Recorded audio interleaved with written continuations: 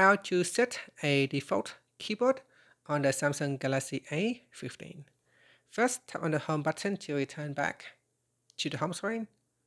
Then on the home screen, swipe down at the top to open up quick settings. In here, tap on the settings icon. Then we scroll down, and from here, tap on General Management.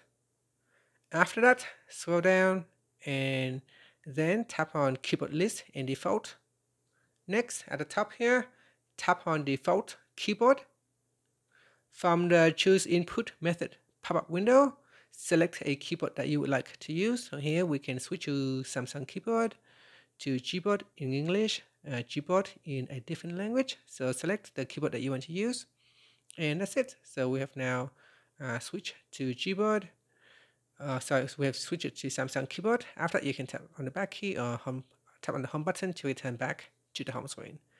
Now I'm going to open up the Notes app, and then I'll start a new note. This will bring up the keyboard.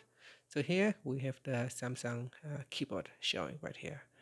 So that is how you can switch your keyboard. Now on my Samsung keyboard, there is a settings icon. If I tap on that, that will bring me to Samsung keyboard. So if I tap on the back key here, I can then choose default keyboard. This time I'll set it to Gboard.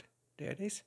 So Gboard, and tap on the back key. So now I now have switched back to Google Keyboard, and that is the Google Keyboard right there. Now at the bottom here in the navigation bar, there is also a button. The button will also allow you to switch to a different keyboard while you are using your keyboard.